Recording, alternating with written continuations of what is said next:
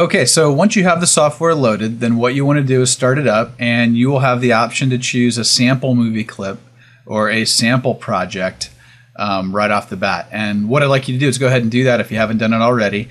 If you did do it and didn't happen to choose the sample clip, then the way you can get to it from here is to go to the Help menu and choose Load Sample Project. And once you do, it's going to load up this project.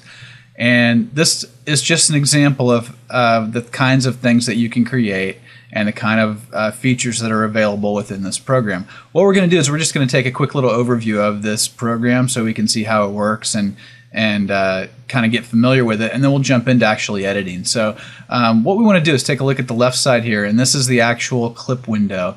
When you guys import your clips, when you import your source files and import your movies from camcorders and tapes and flips and everything else, they're going to appear right here.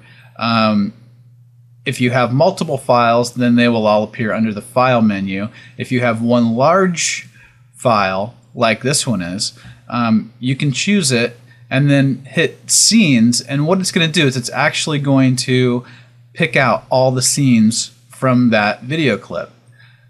So all of these 32 clips right here are in that one file, just as different scenes. And so what the software did is it took it apart and is now giving us the ability to view each one individually. As you notice, as I click on these videos, this window over here, the preview window, is actually changing. So anything that I want to view, I can simply click on here and hit play over here, and it'll play and it'll show me the video clip. One quick thing with the preview window here is you can resize it very easily. I have it fairly large. Yours might not be as large, but if you take it, take this little slider button up here, it will adjust the size of that window so that you can see the video bigger and emphasize the things that you're working on rather than to have to look at it in a smaller window or something like that. So I'm going to keep it really big because I want to show it to you. And let's just talk a little bit about it. One thing you want to do to control these clips is you'll notice that obviously you have the buttons right here, and each time you roll over the top of them, it's going to give you a little tooltip. So it'll tell you exactly what it's going to do as you roll over it. Not only that, but it also shows us that if we push the L button, it will fast forward. If we push the J button, it will rewind. And if we hit the space bar, it'll play. So what we're going to do, I'm going to show you how to use these shortcut keys. But what I'd like you to do right now is take your first, second, and third finger and put it on the L, the K, and the J keys. And what I'm going to do is leave my mouse alone and push the L button, and it's going to show you that it moves forward. Now if I push the L button again, it's going to move faster. And again, even more fast. So the way to stop it is put your finger on the K button, and that will stop it at the frame that you're landing on, or that you've clicked.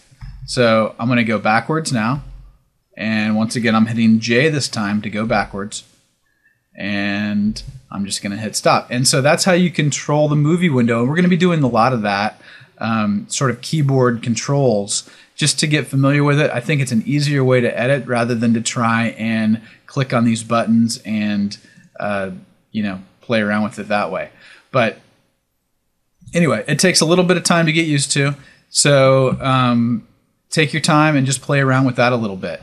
Down here we have the timeline. The timeline is where all of your movie clips get put together to make your final video piece. So if you'll notice here, this is the final video for the program that you're viewing above, or actually from the clips that were assembled from the bin. And once again, this is a sample clip. So every time you click on a spot down here, it's also going to show up in the preview window. If I hit the L button, once again, it's going to play. If I hit it again, it's going to play faster. And if I hit it again, it's going to play even faster.